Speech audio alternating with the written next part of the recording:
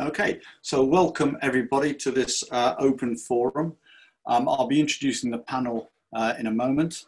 Just some basic rules and the aims of this. This is very much an open forum, no particular topic. I've left it that way because I didn't want to guide a conversation to an area that didn't meet the concerns and questions that many of you might have. I'll introduce the panel now. First of all, we've got Major General Sharon Nesmith. Sharon was the first woman to command a British Army brigade, and she's now the most senior woman in the Army, as well as the first serving woman to sit on the executive committee of the Army board. The Army, what we got here? The Times reported that Sharon was to be appointed as Director of Personnel at Army Headquarters and will sit on the Army board. Then we have Joe Haigh.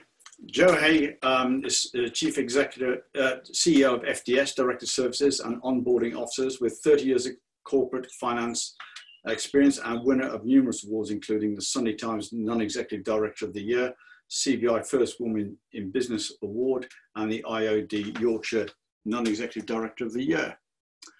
Paul Trudgill, Senior Partner at Keeble. He's experienced in mergers and acquisitions, transactions, particularly in the manufacturing sector. He was named Corporate Lawyer of the Year in 2014 at the South Yorkshire Insider Dealmakers Awards and acts for SMEs, banks and other financial institutions. Nick Barron, Partner at Equius International, where he supports clients and predominantly in the industrial sector. Served as an infantry officer until he left the Army in 1996. He then joined the recruitment industry, where he has had a diverse career, working for a number of UK's leading firms. James Sunderland. He's James Sunderland, Member of Parliament, MP, member of the Conservative Party. He serves as a member of the Parliament for Bracknell since 2019. He was commissioned into the British Army from the Royal Military Academy at Sandhurst and served for 26 years as a regular officer. Regular service consists of continuous regimental duty and staff appointments from Second Lieutenant to Colonel. Alex Spofforth. Alex is Managing Director of his firm of Chartered Accountants, Spofforth Partners Limited. He's over 36 years experience with finance. He is Chairman of the Board of Trustees of the Officers Association and Company Secretary to Project Hougoumont, the site of the Battle of the Waterloo. Myself, Lee Holloway, I'm the Chief Executive Officer of the Officers Association. I'm also Vice Chair of COBSIO, Confederation of Service Charities, and Board Member of the Lady Grover Fund. I had 20 years service in the Royal Navy and 20 years service in the aerospace sector, 12 of those years at board level. I don't want to repeat the obvious. We know the economy has been severely damaged. Companies have severely, at least in most sectors, curtailed or suspended hiring. Many people have lost their jobs or their jobs are at risk, and they've been furloughed, and some companies may not survive. And we all know this, and we're constantly reminded of by the media of the negative aspects. However, I'd like to start with what I think is a reasonable analysis of some fundamental qualities industries will need, not only to survive, but to be in a position to move on and re-establish sustainability and growth, and which, in my opinion, align with the capabilities of veterans and specifically officers can bring to these businesses. Now, these aren't necessarily my own words. I've read as much as possible, but one of the most informative companies and opinions I found are actually Deloitte's. And Deloitte have broken the crisis down into 3 phases. Phase 1 is a response. The response is the way in which a company deals with the present situation and manages continuity. Phase 2 is recover, the period during which a company learns and emerges stronger. And phase 3 is thrive. That's where the company prepares for and shapes the next normal. Now, there are at least 4 fundamental qualities any organization's leadership must have in order to effectively implement these phases. They must put the mission first. Now, what does that mean? They must be skilled at triage, have the ability to stabilize their organizations to meet the crisis at hand while finding opportunities and overcoming difficult restraints. They must aim for speed and diligence, speed over elegance. Resilient leaders take decisive action. with courage, based on imperfect information, knowing that expedience is essential. They should own the narrative. Resilient leaders seize the narrative at the outset, being transparent about current realities, including what they don't know, while painting a compelling picture of the future that inspires others to persevere. And finally, they should embrace the long view. Resilient leadership stays focused on the horizon, anticipating the new business models that are likely to emerge and sparking innovations that will define tomorrow. Now, when I read this, all of the qualities that I've just described are instilled in every officer and every phase of officers training that I have experienced, and for that matter, non-commissioned officers as well. I believe it's the core to the OA's mission to bring these qualities to the attention of business and society in general, and hopefully to the benefit of all those who take advantage of our services. So I'd like to open up to questions to all those attendees. If you use the raise your hand button on the participants section of Teams, as your hand comes up, I'll call you in to ask a question. I do have pre-prepared questions if some of you would like time to think, so I'll just give you a second to look at that, see if anything comes up. So one of the first questions we had was, how does the panel see the current COVID environment and its subsequent effect on the global economy impacting on the future job market here in the UK? So I think, Alex, if I could ask you first, please, because you are getting an awful lot of, well, a lot of business from companies who are finding themselves in a unique situation and giving them advice on how they might deal with this. So can I ask you to comment on that one? Yes, thank you, Lee, and good afternoon, everybody. I guess I'm seeing a lot of the impact on the SME market, some businesses which are already unfortunately failing, but also, of course, these SMEs are the major supply line for large companies. So we're seeing the larger companies getting a bit concerned that their contractors are not going to be there. But rather than being doom and gloom about that, I think the opportunity we're seeing is the need for good consultancy, for good experience, if you like, to come to the fore. So whereas knowledge and experience was in the boardrooms of corporates, I can see that that might well shift to independent consultants, business advisors, people who have experience from your area of military, who are then able to sell that experience through to businesses in a nimble way, in an agile way. I think the larger companies are likely to shed some of that in-house experience as they need to cut some of their overhead, and they will need, therefore, to go to people like you who may have a portfolio career in the offing in advising corporates in that way. Okay, thank you, Alex. Joe, you've raised your hand, so you obviously want to say something there. As you may know, Lee, my background is very much in the SME sector, principally owner-managed businesses, and I feel very passionate about that sector, and I think there will be huge opportunities for the military officers who can have a huge impact on their future performance, because like Alex said, a lot of these companies have gone into meltdown, and what they have been lacking is any crisis management skills at all. They've started to panic like mad. Whilst there is funding, a lot of it's going to have to be paid back. But I believe that the SME sector is the backbone of Britain, and they will have to come back because that's the way they earn their living. So they're going to have to fight tooth and nail to survive, and they will.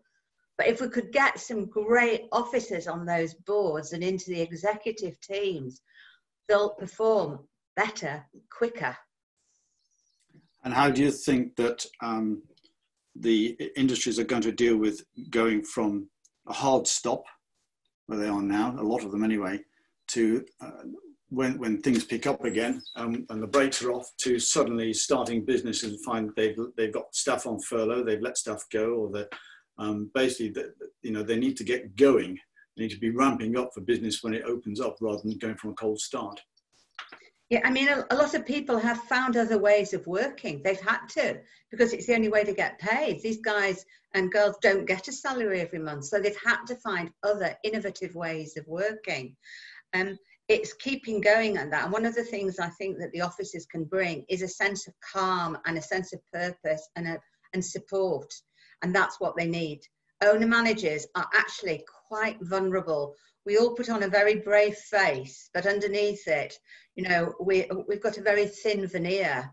And if we could get support from people who've seen crises like this and more, I think that would be an amazing, amazing difference to British industry.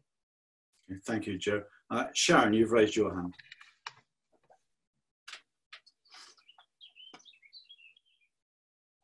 Yes, thanks, Lee. I was just going to come in support of what Jo was saying there about what I think officers, our non-commissioned officers, have to contribute to a company that perhaps is looking at a slightly stressful future. Not everyone might agree with this, but I think just to see the CDS on the television yesterday evening, I think that landed it provided sort of a very reassuring sense of calm and control over an extraordinarily complex logistical position. So I think if I was to translate that to what I believe we can offer companies at the point that we decide to leave the service, is that sense of confidence and reassurance in ability to dealing with the complexity, a very clear sense of purpose, and the ability to do some planning around that. Particularly if you have a logistical background, I think your knowledge, skills and experience is worth its weight in gold. Thank you. One of the things that the OA want to do is promote and to increase the awareness, or there's a lot of it currently out there, increase the awareness of the capability of officers in general, in that a lot of the work being done to help society is being done through asking officers and veterans in general to step outside their established skill set, almost step outside their comfort zone. And that itself, that soft skill itself, can be quite valuable. Not everybody building a hospital or any other facility is a logistician. It could be an ordinary infantryman, or in naval terms, a seaman officer with no particular skill set beyond that of organisation and leadership skills. Would you agree? Yes, absolutely. I mean, of course, part of the KSE, the knowledge, skills and experience that I think officers across the services bring, is the ability to work outside our comfort zone. I mean, so much of our training and education is about being comfortable with discomfort. And of course, there's nothing more uncomfortable than the economic situation at the moment. So I think just that's part of our DNA. And I think it is about selling that and explaining that as an offer to future employers. Okay, I'll just let Jo get in, and I'm going to switch to Nick and James Sunderland. Yes, Jo, you've got your hand raised. Okay, so just to say, while this is a terrible world experience, actually it's a huge opportunity for officers to show what they can do. I sit on 7 boards as chair. Only one of them had a worldwide pandemic on their risk register. They had it as low likelihood but high impact, and they make aero parts, so obviously their business was going to be hugely affected. Within 3 days they were up and running, making ventilators, and were the first company in the country to get the C-bill loan. They haven't furloughed a single person. That business is owned by an ex-military. Okay, good point. I'd like to switch to James and to Nick now. Which sectors, if at all, do you see emerging from this crisis first? If there is going to be a first, do you think some are going to be rather more ahead than others? Can I ask you, James? Yeah, good afternoon. It's a tough question to answer because clearly I can speak with some confidence on the political situation right now. And of course, the issue I've got is that no one knows what the future is going to hold. What I will say to you via this forum is that the single biggest issue that's affecting the cabinet right now, it's this dichotomy between economy and getting it back up and running and also, of course, duty of care for the individual. And the Cabinet is split completely 50-50 on that. So my personal feeling is that in terms of what gets back to normal first, I think the answer is twofold. Firstly, it's a question of what businesses are able to function in terms of lifting the restrictions. And I think it's also a case of which businesses are the most agile in terms of management leadership, in terms of being able to work out what they need to do to regain that vital ground of profitability and to go for it. Thank you very much. What about you, Nick? Do you have an opinion on this? Yes, I do, and good afternoon. I think in some ways it's easy to look at the industries which are going to struggle and take a long time to recover, if at all. But I think that the ones that probably will lead the way, if I can pick out a few, I think financial services historically has been one of our most agile industries, and I suspect that a large part of the financial services sector will bounce back quite quickly. Although insurance as a sector, I think is going to deal with the fallout of the current crisis for obvious reasons for a long time to come. But I think the ongoing change within financial services, the impact of new fintech and so on and so forth will bounce back really quite quickly. I think another sector which will again recover quite quickly is that of infrastructure, and I'm talking about large engineering projects.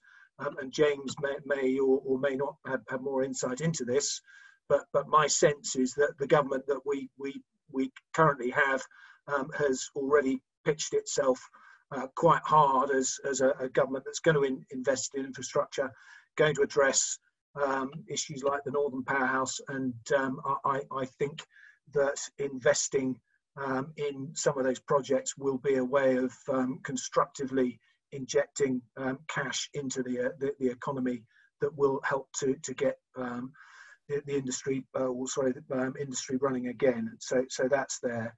I think the other sector, which is one to watch, is energy, and I think there are some paradoxes here. I know we may discuss the oil price later on, but obviously there's a big drive in the green, the green economy. I think the oil price problem that we have creates a paradox where, on one hand, it drives the energy majors to want to and increase their efforts to diversify, but it takes away some of the capital that they might have to do it. So those of them that can raise finance elsewhere because they have the scale and the infrastructure to do it in the low interest rate economy, I think will continue to do that, and others may struggle. And then the other sector is the healthcare sector, which clearly is having an investment financially and in all areas, and I think that will only continue across both the public and private sectors. Thank you, Nick. James, you've got your hand raised. Did you want to come in? Yeah, very quickly. I think that if you go back to the Chancellor's budget about 5-6 weeks ago now, it seems an eternity ago, but that was a generous budget, and by modern spending standards, it was pretty unprecedented. And clearly, what we've had is a decade of austerity, where the government has needed to put money aside, and that's what's been happening. And I think it's a real shame now that here we are with the country coming out of austerity with some ambitious spending plans from the government, and this COVID-19 thing turns up and upsets the apple cart. So what am I saying? Well, I think the first thing is that the country is £1.7 trillion in debt at the moment, and the budget was quite generous in my view with that in mind. Because we're now going to be currently £500 billion in, perhaps rising to £1 trillion in terms of further government debt on the back of COVID-19, I think there will have to be some recalibration in terms of those spending plans that have already been announced. So it's not for me to comment in terms of government, but certainly HS2 is up there. There are some ambitious spending plans with capital equipment. with the MOD. There are other things which no doubt will have to receive a review. So I think at the moment all bets are off in terms of government spending. Thanks very much, James. Now I'm getting messages from 3 different directions here, so I've got some texts as well. I have a question for, I think, Sharon, this one. So I'm going to read it verbatim if I can find it again. The question is, it says, I have not yet submitted my notice, and with 12 months notice period to serve after submission, entering the civilian job market seems a long way off. She wants to know if we recommend interviews. I think that there are 2 parts to that question, actually. Yes, I would recommend that not so much interviews, but I think you should take part in as much networking as possible. It's difficult at the moment, but you must be prepared to take part in any networking events as we come out of COVID-19, and whatever decisions the government makes, we'll have to follow, obviously. Sharon, with that, and I'm not asking for MOD policy. I understand you can't say MOD policy, that's not what you do. But are the Ministry of Defence encouraging people to currently stop putting in notice, stop leaving, or are they being asked to volunteer to extend, or are in some cases they being ordered to extend? To what degree is the Ministry of Defence trying to retain people, if at all? Lee, thank you. So it's a really timely question. I mean, one of the very first things we did at the start of really understanding what COVID was going to mean to the nation, our priority was around looking after our people and giving the opportunity for those that are in the pipeline on their way to leave, the opportunity to change direction.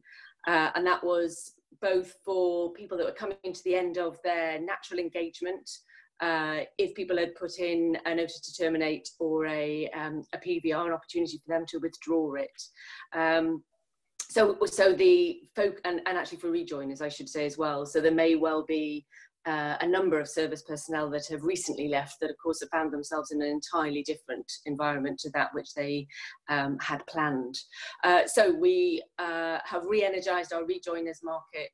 We have reached out to those that we know that were about to leave the services to encourage them to look at the options should they want to serve on. And it's absolutely through the lens of looking after people. So living in the spirit of that, it's not about telling people you cannot leave the service. It's really to make sure that we're giving people an opportunity to relook at their plans.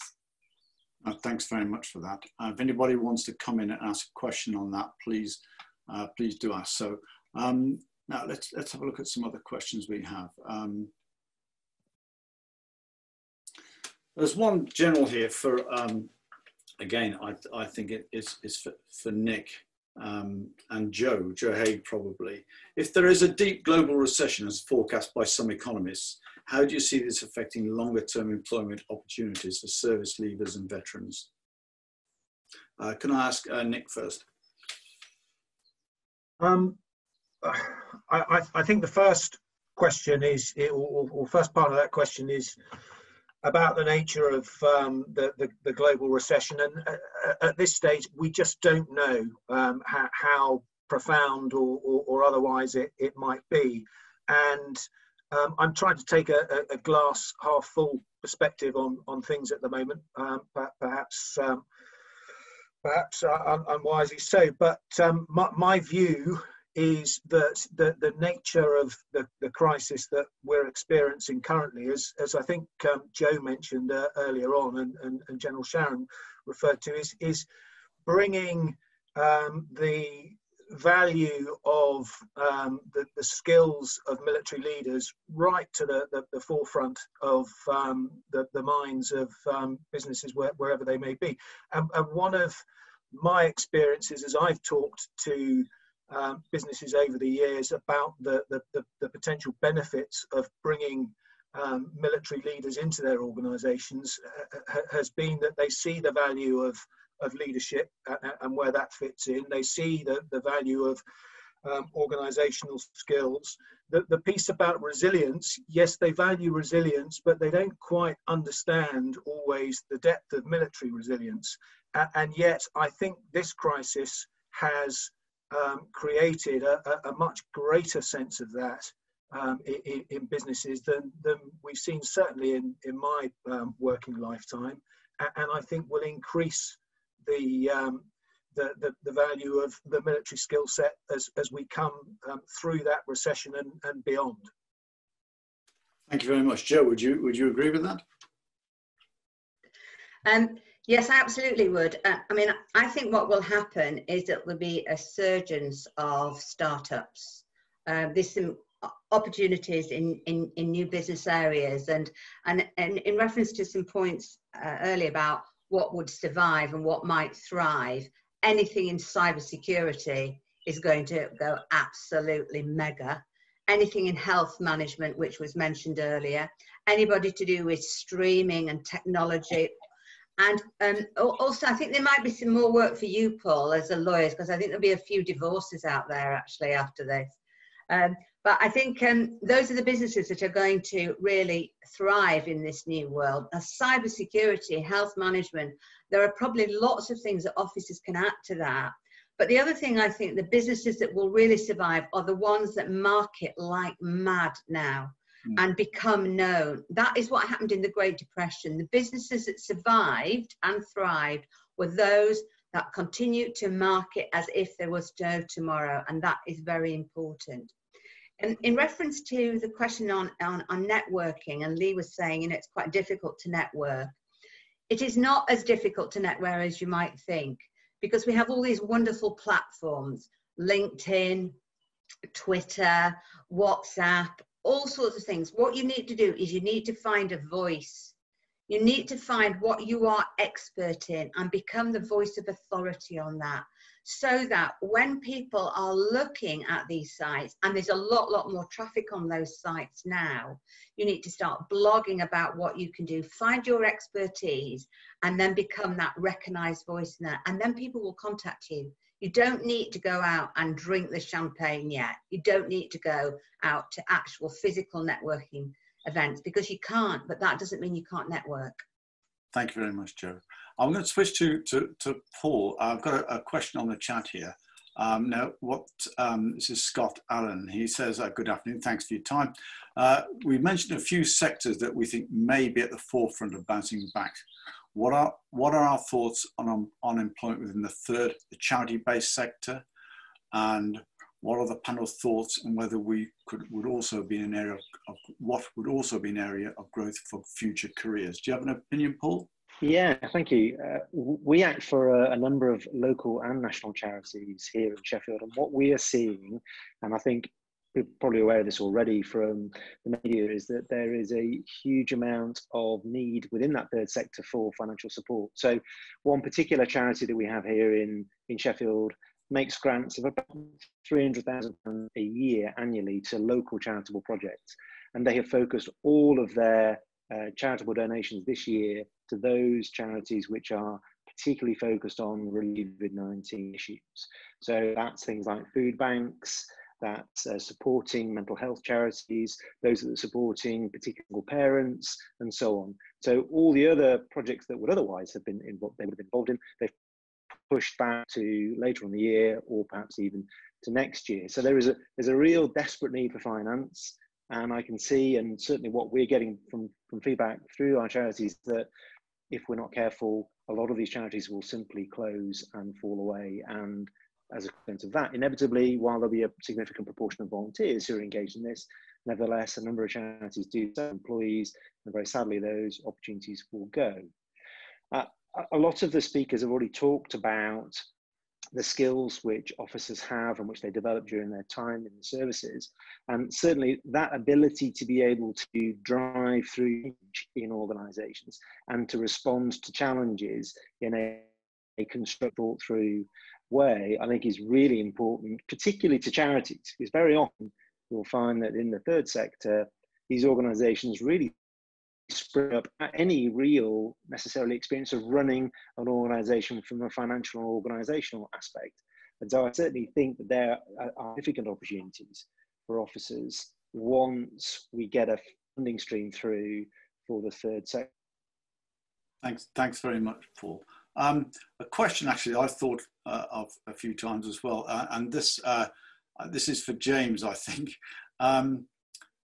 While he says that while we understand severity, the current current situation, the current estimate is the cost will last, the effect on the country, the cost will last about 25 years. So it takes 25 years to get over it.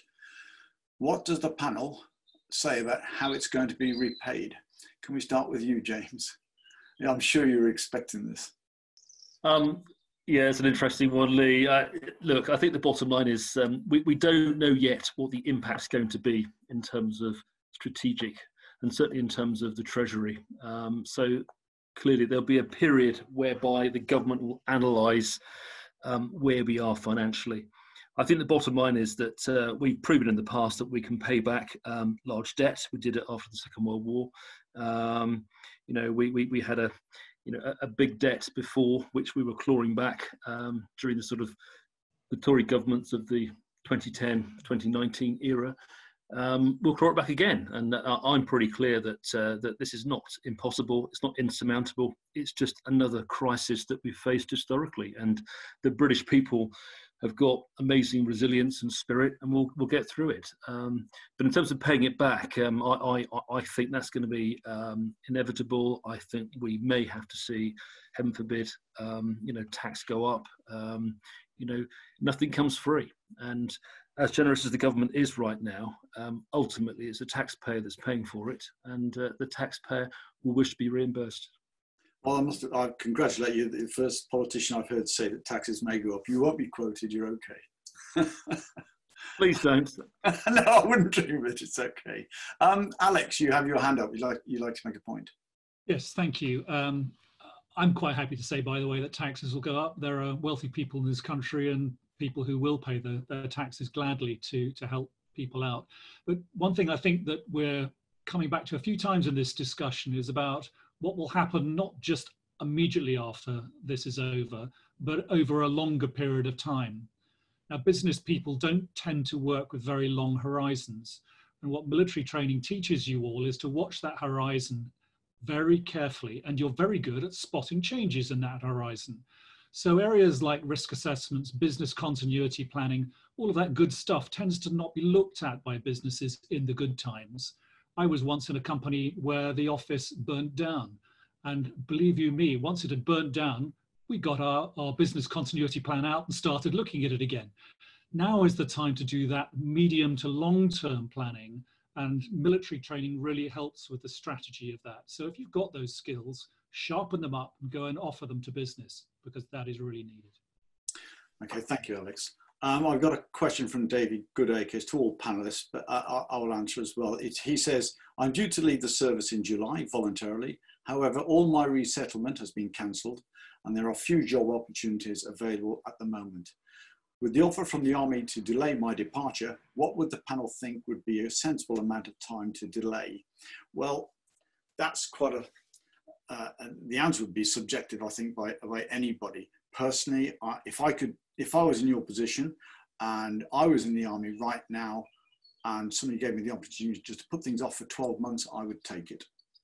12 months would be about right. So I think 6 months probably we should start to see coming out the end of this. Then you need 6 months to get your act together and start networking and start establishing yourself. Would any of the panel like to comment on that? Joe, you've got your hand raised, so you can comment. So I would agree. I think if you can take 12 months to plan what you want to do, and that could, as I say, be even thinking about starting your own business, but it certainly could be using the time to think about where your skill set can be developed further. Maybe invest in some training and development, maybe read up on the things that you're interested in and see how you can hone your CV to make you more appealing. Now, I've talked about cybersecurity, for instance, if that's your field, becoming an expert in a particular area. Give yourself that 12 months to do it, so that when you do actually exit, you will have become a bit more known. Okay, I think that very much supports what I think. Do any of the panel have anything to add to that? I would like to ask Sharon, is there, when people are being either extended or they're having resettlement cancelled, is it for a finite time or is it open-ended from an internal perspective? In other words, we'll stay as long as we need you, or is there a set time period? So for officers, thanks Lee, for officers, the offer would be that they are able to go back onto the commission that they were previously on. So however long is left on that is what the default position would be. Clearly they would then have to, if that didn't give long enough, to then compete for different commission lengths. And of course, all of that, I mean, what I would say is basically reach out and have a two-way conversation about it, because it's a very personal decision and personal dynamics around it. Because it might be that you don't actually want to do it for that period of time. You might only want to do for 12 months. But the intent from our perspective is that we'll find an offer that can work. And what we'd really like it to be is that you really pick up where you are at the moment, continue serving as you are now on the current commissional engagement. One comment from one of the attendees, and it's obviously a naval officer. I'm not sure how much you know naval-wise, but basically this person was asked to remain, but he was put, or she was put, into the general pot, is there such a thing, not into the role that person previously left in. So that's just an observation, and that actually meant that they decided, by the look of it, not to take the offer. Lee, it's a really valid point. So whilst there's not very many of them, there may be areas where structurally it's difficult for someone to come and re-engage. But as I've just said, the intent is to find an offer. And even if it's not staying within current role, current cap badge, the intent is to find something. But I think the preference would be that we're using the KSE that we have invested in, and that would be to remain within current cap badge or role. Okay. Question for Joe from the chat. What do you think this is a good time to consider starting a new business? It's a bit like marriage or having a baby. There's never a good time. There's never a right time. You've got to really want this more than anything else. And I've decided, because I know that there's going to be so much of this activity. I'm just halfway through a new book called The Entrepreneur's Guide to setting up your own business, because I think there's just going to be something that people will want to do. But the thing is, setting your own business up and then running it is nothing like getting a salary every month. It will feel entirely different. You will never, ever leave it. You'll never have a holiday again. You'll never leave your phone again. It is all encompassing, but it's a lovely thing to do if you find the right thing. And I don't regret a minute of doing it. But you need to find out what it is that you want to do and accept it will change your life forever. Okay, thank you very much. I just wonder generally, and I'm not deliberately looking at James for this. It's more, I think it's more an opinion, but I've personally reading and looking at what goes on, I've got a feeling that the light will actually start to emerge around about the end of June. Does anybody have anything that they would like to, anyway, is there anybody who would like to contradict that? And if so, why? Any of the panel? Nobody wants, everybody agrees with June. That's amazing. What do we think, when we couple COVID with Brexit, how do we think, is it a combination of factors that could affect the employment and the employment sector as a whole? Does one really encourage the other? Do both factors make it worth it? I think they do, but are there any benefits to come out of Brexit and COVID-19 as dual events? I actually think it will change the way people are being employed. I can't remember if it was Alex or James saying that I think there's going to be a surgence of consultancy opportunities come out of this, because I think there will be some people who don't want to commit to full-time staff, but they still want to do whatever it is they want to do. So I think there will be a definite move towards much more self-employment. I also think because Brexit's going to happen, no matter what happens now, whether it's delayed or not, it's definitely going to happen. There will be opportunities. There'll be opportunities to develop new businesses that we were perhaps sourcing goods and services from internationally that in Europe that we don't want to do anymore, or we can't do. So I'm not sure whoever else was saying that they're a glass half full person. I'm a glass overfilling person. There is no point being anything other than positive. We have to look forward positively on this. And I think it was James that said, the British are very resilient, very positive, and if anybody's going to get out of this, we are. I agree. I tend to be 3/4 full as well. Luckily for me, my wife's glass half empty, so the balance is quite good. Alex, you have a point you'd like to make. Thank you. Just on the back of that, Joe, and I totally agree with you. I think we just have to be quite realistic about people in business. Military folk might not be the entrepreneurs who are going to invent things and make things, but by God, are they great as number two. And people in business are often very lonely. They have these brilliant ideas. They want to forge forwards. And a team of people is much more effective in a way of doing these things. I hope that the creative industries, the tech industries, those brilliant people who have gone through good education and learning at the coalface are given some kind of support. And I would hope that you guys listening today are the people working with them, to work with their business plans, to look at that horizon and shape their future.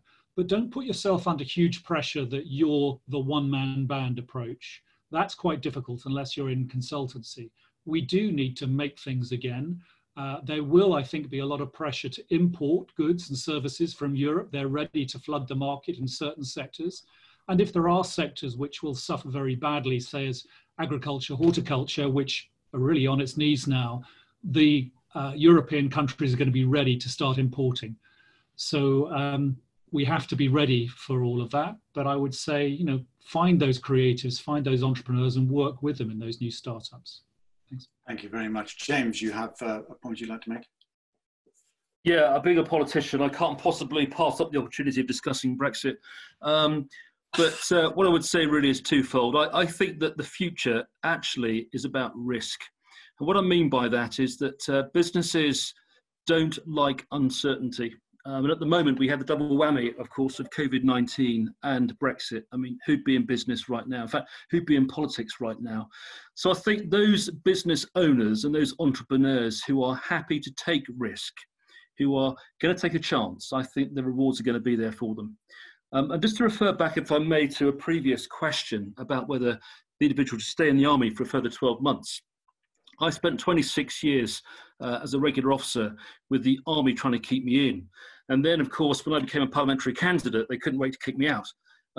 So what I would try and do, I think, is to, you know, if you're naturally risk averse and in the army, and the army is going to offer you an opportunity to stay in a bit longer, I'd probably take that. I had a great career. I love my time in the army, and I'd do it all over again. But I think it very much depends upon what and who you are as an individual in terms of then how you want to play it in the future. Thanks very much, James. And to follow up on that, I've got a question from Al Steele, which if I can go to Sharon for. I'll come to you in a moment, Joe, if I can, and I'll come to you, Paul, one moment. It says, if we have recently left the military, but we haven't heard from the military, who should we be getting in touch with to discuss rejoining options? That's for you, Sharon. As an aside to this, when I met with Lieutenant General Nugee, I made it clear that the OA, the Officers Association, was perfectly willing to act as the reverse funnel for anybody wanting to rejoin the Army, Navy, or the Air Force, even the Royal Marines, and we would be that conduit quite willingly. So that's out there for all you to acknowledge if you don't know about. So Sharon, what do you think? Thanks, Lee. So I can't talk in detail about the other two services, but I think the principle will be the same. So in the first instance, you would be able to find details on the Army website. If you have very recently left, I would encourage you to either get in contact with the regiment that you were serving with just at the point that you were leaving, or to contact your regimental headquarters, all of which will be able to help you through the process. Of course, the other alternative would be to contact the APC, and I believe that you will have those sorts of contact addresses either on the web page or indeed on your pay, your last pay statement. But Lee, thank you, because one of the things that I was going to offer is that if we could send you some of the linkage that following up on this, or just more broadly, anything to kind of smooth that process would be really welcome, because actually one of our challenges has been to get the message out. Okay, well, so you all know, so for all three branches of the services, if you do have difficulty, Navy, Army, Air Force, please do come to us. I can get directly through to Naval Secretary. Baz North would, I'm sure, point me to the right direction for RAF personnel. So there's no shortage of channels for us to use to point you in the right direction. So I'm going to turn to Paul, who's got a question anyway. But as well as answering your question, Paul, and I'd like Alex to consider this as well. From Sean Taylor to all panelists, doesn't IR35 kill consultancy? In you come, Paul. Oh, that's, I wasn't expecting to be put on the spot quite like that. And that's really a question for an accountant rather than a lawyer, I think. I thought it might be a part of this with Alex. Neatly trying to swerve it. I don't think it would kill it, certainly from a legal point of view. There is always the ability for someone to provide their services at arm's length to a third party, other than in circumstances where they're an employee. So from a legal point of view, I don't think it would kill it. I'm sure there'll be some comments from Alex on and from an accountancy point of view. The point I was going to make actually was in response to something that James said a short while ago in terms of businesses taking risk. It is absolutely right. All the businesses that prosper are the businesses that take risks, clearly. I think when we've spoken to our clients, and this is particularly in relation to Brexit, what they said was they want to make the most of the opportunities, but they don't really, as opportunities are, because there's so much uncertainty about what the future landscape would look like. So I think it's all very well encouraging people to take risks, but I think at the end of the day, and this is true really in terms of the developments and what's going to happen so far as COVID is concerned, I think people need to have as much visibility of what the future landscape is going to look like as they can, and as much notice of that as they can, in order for them to be able to prepare and to take the opportunity to prove themselves. Thank you very much, Paul. And so I'll switch to Alex. I know you're waiting, Joe. I'll switch to Alex. So the IR35 question, as it was neatly swerved by Paul. No, very, very happy to deal with that. I'll be brief and I'll be dogmatic. IR35 is about taxation. A lot of people that have small limited companies are making a little bit of extra tax benefit by taking dividends rather than salaries, but there's not that much in it.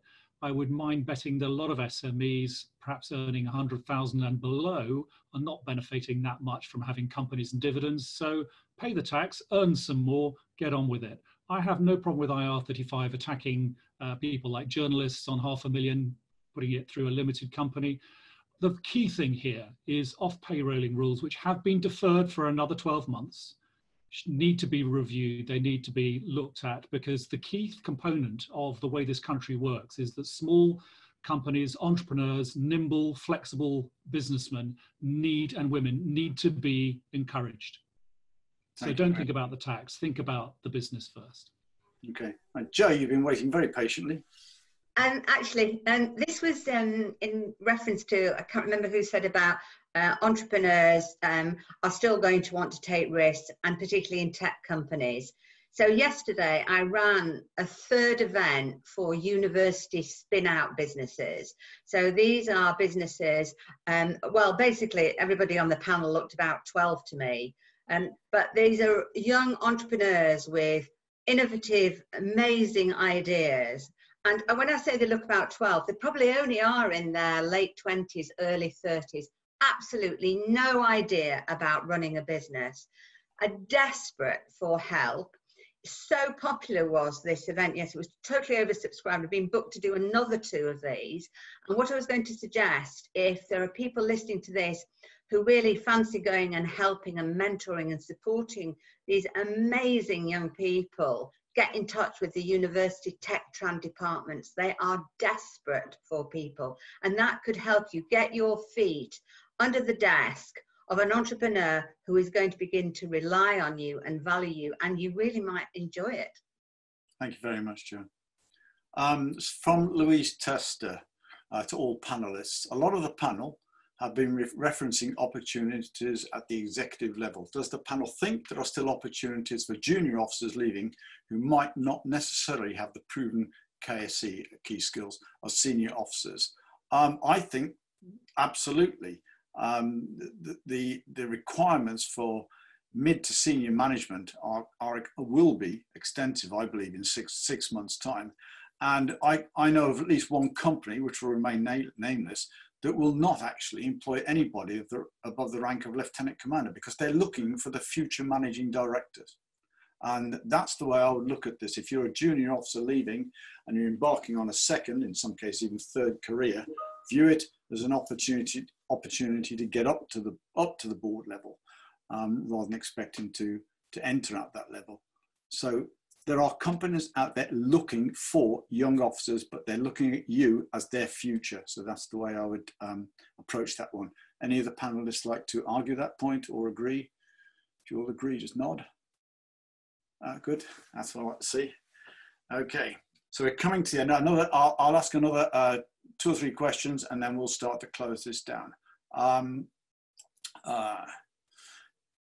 From Craig Blackburn, does the panel think that more businesses will look to hire in-house managers, risk managers, or do they think this will be given to consultants? He says BC managers. I'm not sure what BC is. Could be business continuity managers. Is that a yes, Joe? You think they will? Business continuity, BC is definitely business continuity. And I think risk is going to be at the top of everybody's agenda now for a very long time. And particularly in the entrepreneurial sector that I work, there's a very, very slender understanding of managing it. As I mentioned to you, of all the 7 boards I sit on, and some of them are very substantial companies, one company went from 70 million to 6 million overnight. They're in waste management. There are going to be a much greater need for risk management, and they won't have those skills internally at the level they need it. Now, whether they'll want to bring people in permanently, I don't know, because I think there's going to be a resistance to full-time employment for a while. But I think consultancy opportunities will definitely be abound. Thank you very much. I have a question about second movers, those who've lost their jobs. Should they be looking to rejoin the military or join the reserves? What do you think, Sharon? I think this is dependable, actually. So, you know, the fact is there's an age limit on rejoining the reserves, for instance. I'm not sure what it is. Is it mid-50s? No. So thank you. So now is definitely a time to look at the reserve service. I mean, everything I was talking about in terms of reaching out to people, that was regular and reserves, and reservists that might look to want to do some full-time employment, or indeed some of our regular reservists or army reservists that want to have increased into activity. And of course, if you're leaving the regular service at the moment, it's a really good opportunity to transfer across for continuing your contribution and service with the reserves. In a similar sort of way to that, we are trying to look at where we can relax some of the policy constraints that we have had in the past. We're doing exactly the same with rejoins. So if in doubt, I would say get in contact. I wouldn't constrain yourself too much by some of the age constraints. We can look at overage extensions, of course, if the skill set is something that we would particularly value. Thank you very much, Sharon. So I think I'm going to start closing this down now. It looks to me like people found it interesting, and we might do this again. So thank you very much for attendees. If anybody has any questions they would like to send in, sorry, Sharon, please. So Lee, I have a telephone number, which is what I was trying to get. If somebody literally wanted to pick up the phone about a rejoin opportunity, either way. Yep. Thank you very much for attending, everybody. Full details will be published, and if we decide to do this again, we will let you know.